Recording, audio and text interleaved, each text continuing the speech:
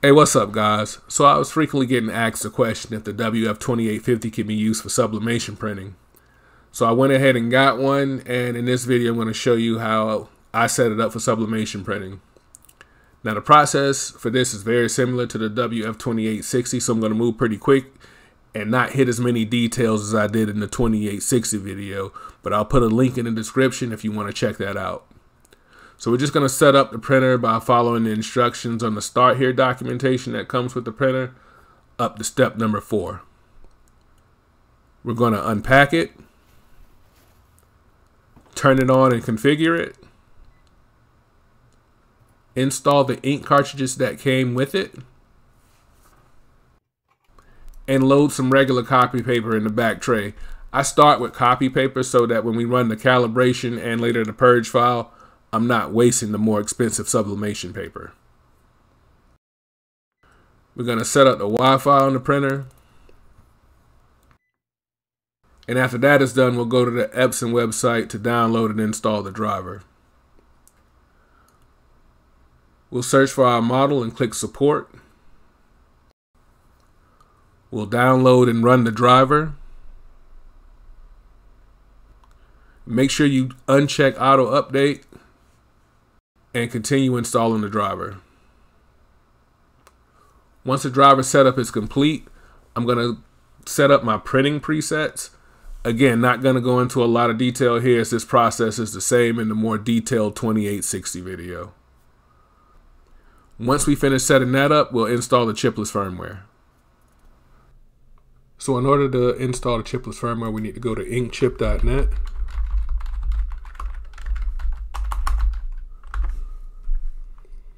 And from here, we're going to go to the soft menu here, which is the software. I'm going to scroll down till we get to our model, which is the 2850, and we're going to download the firmware. Now I like to create a folder on my desktop so I can keep everything in one spot. So we'll go here and we'll create a new folder, and we'll call it 2850 Chipless. Something like that. Alright, so we'll go ahead and download the firmware.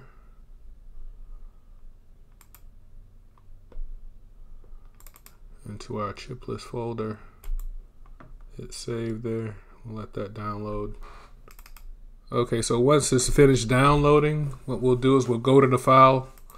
We'll right click on it and extract it. Now, if you're not I'm using PZip. But if you have like WinZip or just the default Windows extractor, you can just right click on it and just go to extract. We'll extract it here. It's going to create a new folder. And it's going to have the same exact name, except it's going to be a folder. So we'll double click this. And we're going to double click the inkchip.net firmware 2850. We'll click on yes for that, and then it's gonna open or launch a firmware updater. Once we get to that first screen, we'll go ahead and click on next, click agree, click next, and it's gonna tell you that it needs to be done via the USB cable. Alright, so now that we got the USB cable plugged in, we'll click on next.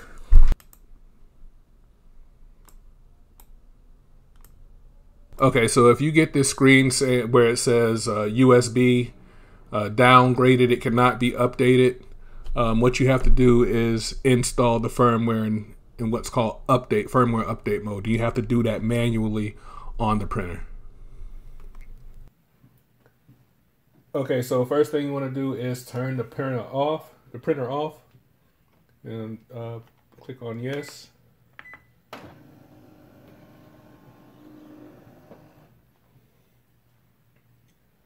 Okay, so we're going to hold down the cancel, down arrow, the left arrow, and then we're going to hold down the power button. We're going to hold that down until you get into the Epson printer update mode or firmware update mode.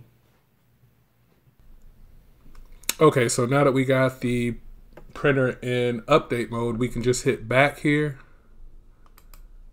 and then we'll hit next again. With it in firmware update mode, now it's going to pop up with USB unknown.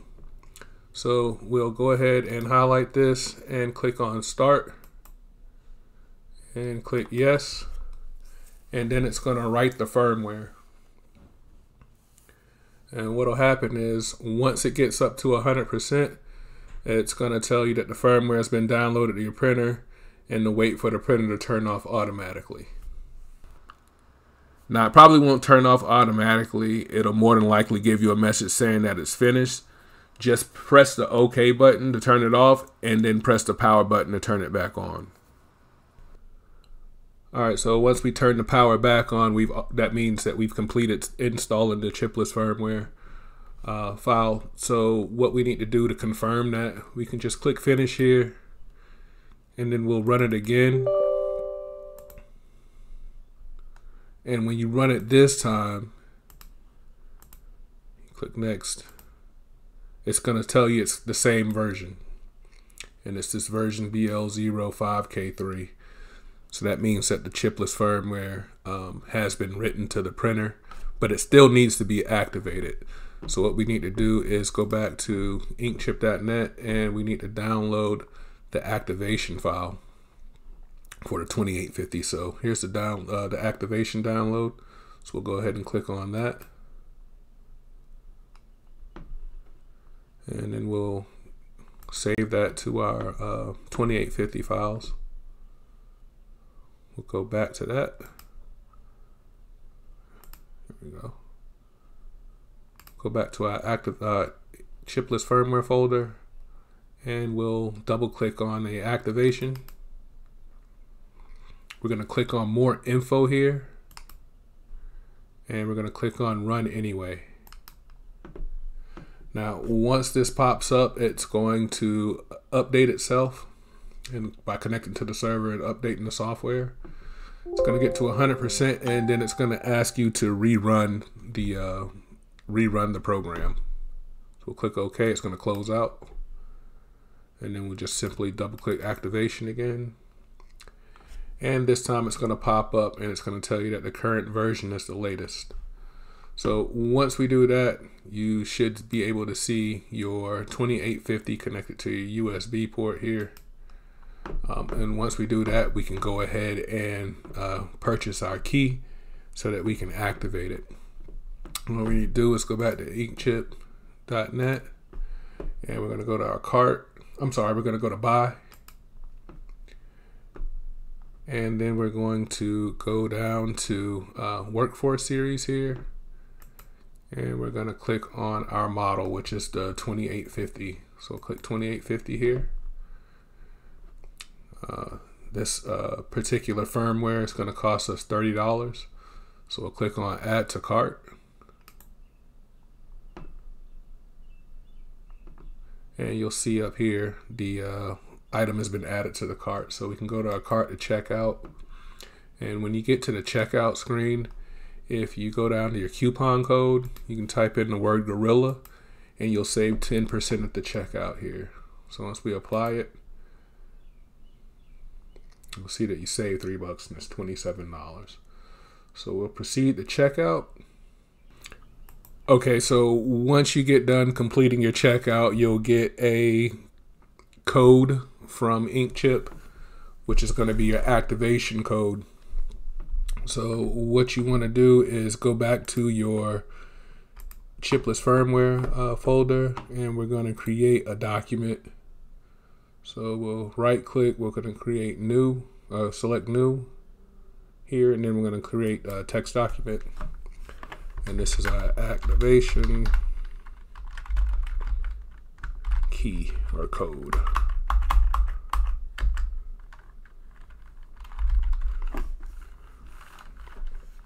Alright, so we open that up, and we're just going to paste our key here, and this way we'll always know where it is.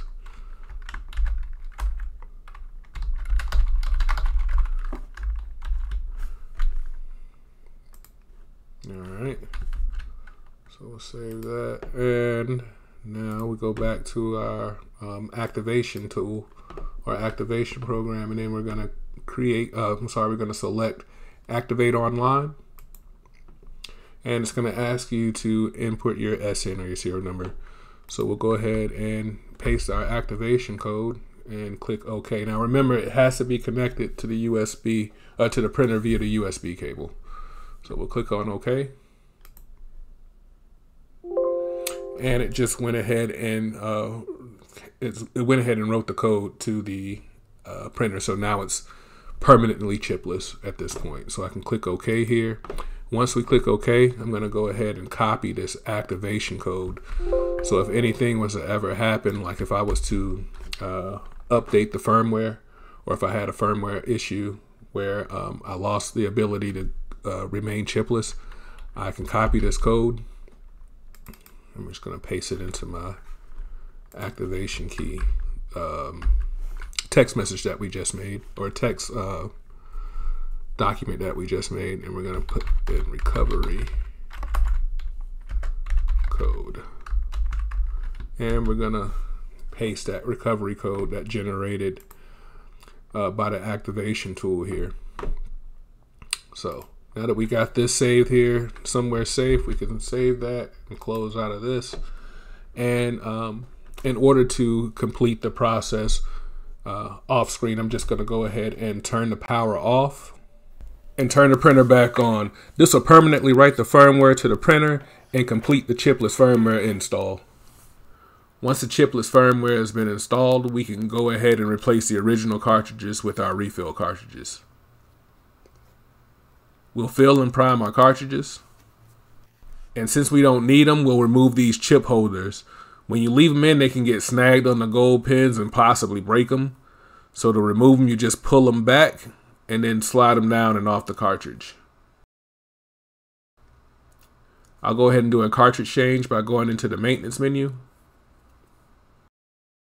Once I've replaced the cartridges, I'll run a few head cleanings and then purge files until I get a good nozzle check. Now the printer is set up for sublimation printing. I'll print off a few items to make sure that my colors are dialed in. And there you go, sublimation printing on the WF2850.